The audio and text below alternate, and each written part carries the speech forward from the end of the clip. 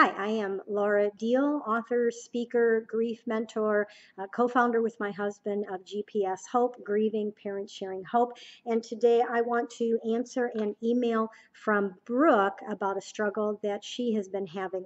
She says, "Hi, Laura. I'm going on 16 months without my son. I'm definitely not crying as much as I used to. I also changed jobs after 20 years, and I think that helped a lot too. I have a good support system, so I'm very lucky.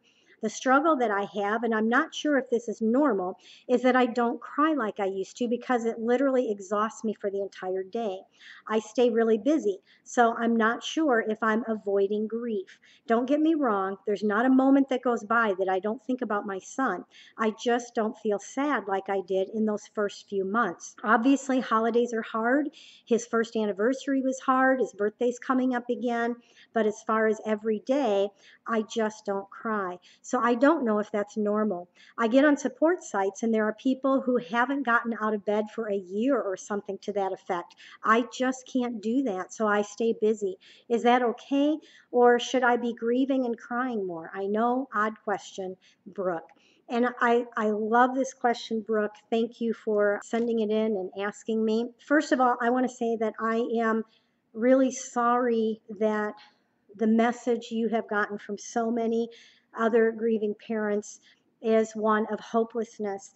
And I talk to parents a lot who say that they try to find other bereaved parents and connect with other bereaved parents to give them hope that they can get out of this place of suffocating darkness and crying constantly. And it's so hard because so many parents, they don't get past it.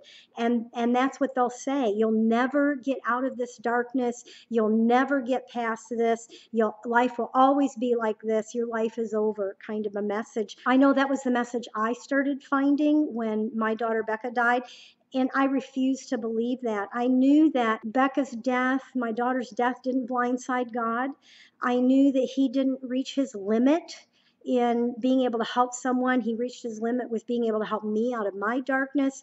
I knew that because Jesus lives inside of me, the Holy Spirit is inside of me, that meant that the seed of hope was inside of me, and there had to be a way out of this darkness. And so, if you are one of those who the message you keep getting from other parents is that it will always be dark, it's just not true. And you don't have to choose to remain a victim of the circumstance that my child died. I know that's an identity that we pick up for quite a while. I even wanted to introduce myself. Hi, I'm Laura Diehl. My daughter died. It just became who I was for a while. And then I decided that's not who I am. That's not my identity. And so, Brooke or anyone else who's listening, I want to tell you that you're in a good place. First of all, don't compare yourself to where you are in your grief to where someone else in their grief. There are a lot of reasons for that. One of them is because your relationship with your child is different than any other relationship anyone else has with or had with their child.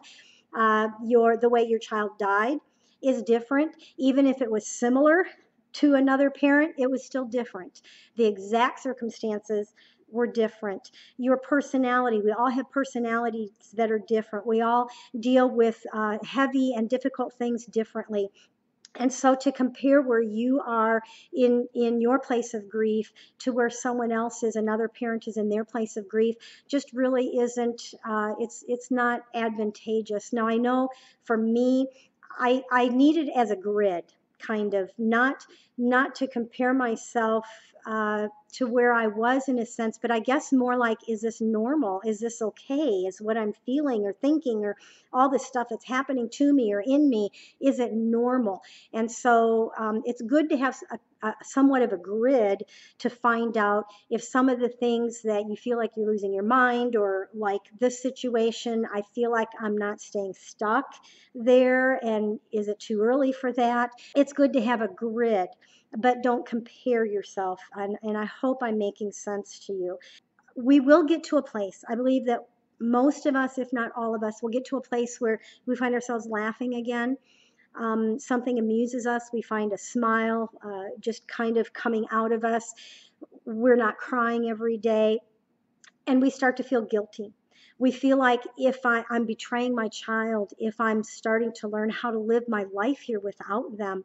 And I want to tell you, please don't feel guilty. You are not betraying your child by learning how to live again without them here. And a lot of parents will liken it to an amputation.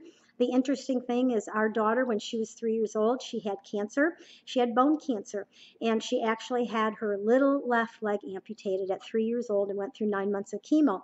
It happened that one of the chemo drugs they gave her caused heart damage, which eventually took her life from her at age 29.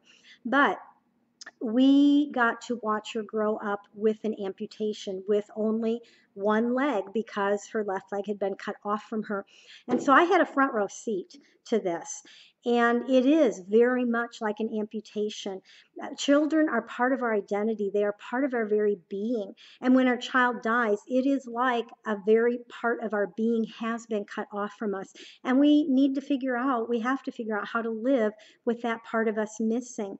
And so having this front row seat to watching my daughter have your leg amputated and learning how to live with that part of her missing, there are so many comparisons that have been so helpful to me, and I've shared with others in this grief journey. But I just want to say here, in this situation with this question and this struggle, that it's okay to learn how to live your life again without your child being here with you. In fact, we need to. And like you said, Brooke, I didn't want to live in that place. I did not want to live in just a shell of a person waiting to die. I knew I had other things to live for, other people to live for, my children, my husband. We had 2 grandchildren at the time. I didn't want to live. I begged God to just take me. I did not want to be here. And it's funny how it's so conflicting within yourself, and it doesn't even make sense to ourselves. We know we should have plenty of reasons to stay here, and for some reason we just don't want to, and it doesn't even make sense to us. But that's how most of us feel. And so moving beyond that, and moving beyond that when you hear other people haven't at 16 months or 18 months or a year, whatever it is, don't be concerned about that. It's okay to go ahead and move forward. It's okay that you're not crying every single day.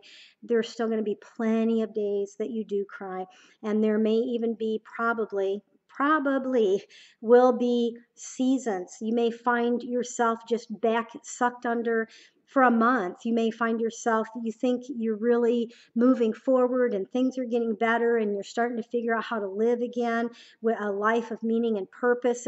It's not in spite of your child's death. It's because of his or her life. We want to live for them. We want to keep their legacy going. Who else is going to keep their memory alive on this earth if we don't figure out how to live again and do that? It's okay to move forward in all of that. And like I said, there'll be times though where something might trigger it, a date, an event, a smell, something you see, something someone says, and you may find yourself just sucked right back under. For most of us, when that happens, as we go along, as we move forward in this journey that we're on, and it's definitely a journey, a lifelong journey, when we get sucked under, we find that we come up for air sooner, and maybe it doesn't hurt as much, and it doesn't hurt for as long. We're not in that place. And so just a fair warning, sometimes we feel like we're doing okay, and then all of a sudden we feel like we've just been thrown backwards, and we feel like you're right back at square one, but you're not. You're not. And I think sometimes those changes happen so small that the healing inside of us as we rest in God is so tiny that we don't even realize the healing is taking place until all of a sudden we realize, oh, I'm not crying like every day like I used to, those kinds of things. So I hope this has been helpful to those of you who are watching. And I am Laura Diehl, co-founder of GPS Hope, Grieving Parents Sharing Hope. It is a nonprofit. My husband and I live in a motorhome. We minister and provide support and resources to parents across the nation. So if you are someone, you've been connected with GPS Hope for a while, and the things that we share have been helpful to you, the blogs, the videos like this, the podcasts, the weekly word of hope that gets sent out, If you have been helped by any of this, then I just want to encourage you to think about you can be a grieving parent sharing hope. We would really appreciate it if you would consider donating something to GPS Hope so that we can continue reaching out and providing resources and support for other grieving parents. So think about joining us, becoming a partner with us, and you becoming a grieving parent reaching out with hope, grieving parents sharing hope. Just go to our website. There's a lot there on our website. If you're new to GPS Hope, check it out. It's gpshope.org. You'll find a lot of stuff there, all the things that I mentioned just now and even more. If you want to go there to possibly become part of what we're doing and give your own hope to other grieving parents, then there's a donate tab there. You can do that. So we would appreciate it. And wherever you are in this grief journey, you're okay. You're okay.